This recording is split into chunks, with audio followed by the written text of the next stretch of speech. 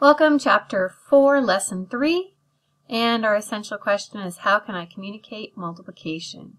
So we're going to learn another strategy to multiply using place value to multiply, and we're going to be using the place value blocks. And we don't actually need the blocks, we can just draw them. So either way will work to model this strategy.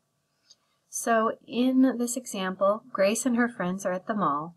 They see 3 rows of parked cars. There are 23 cars in each row. How many cars are there altogether? Okay, in order to solve this, one thing I need to know is 3 rows of parked cars. Another thing I need to know is 23 cars in each row. And the question, yes, hi Eleanor, is how many cars are there altogether? My keyword being altogether. Hello. And so we're going to use models. First step it has us doing is circling the ones place.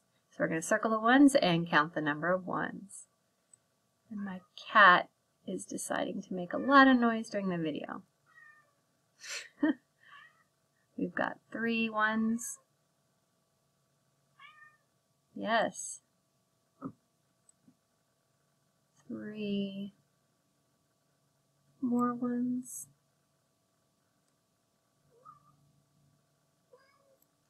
And 3 more here. And repeat addition, 3 plus 3 plus 3 gives me 9.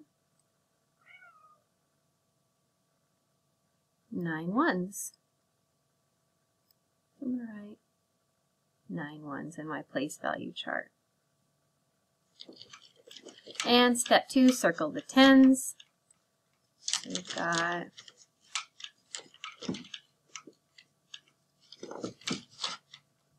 I circled the tens for each set, and I have 20 in each set, 20, 40, 60, so my total is 60.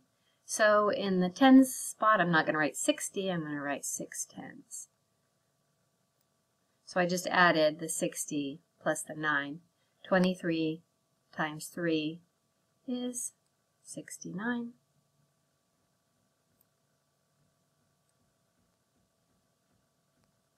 So Grace and her friends see 69 cars. And since this example is very similar to the last one, I'm going to let you go through that together and read that and fill in the blanks that are missing there. And I want to model this one because they didn't give the model picture. So I'm going to draw that and help show you how you're going to set up your own when it doesn't do it for you. So we'd model 2 times 22. And I don't want to make 22 groups, so I'm just going to make 2 groups. And in each of these groups, I'm going to model 22. And I don't actually need the blocks. I can just draw lines 22 this way. And since I need 2 groups of 22, I'm going to draw another group of 22, because this is 22 2 times. How would you model 22 times 22? So it would look like this.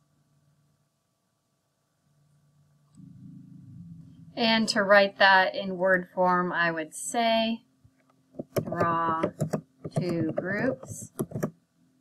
In each group, draw 2 tens and 2 ones. And that would be the word form of the picture that I drew there. So that is the answer for number 1. Hopefully that helps you so that you know what to do when you just see this. You know how to show when they don't give you the model.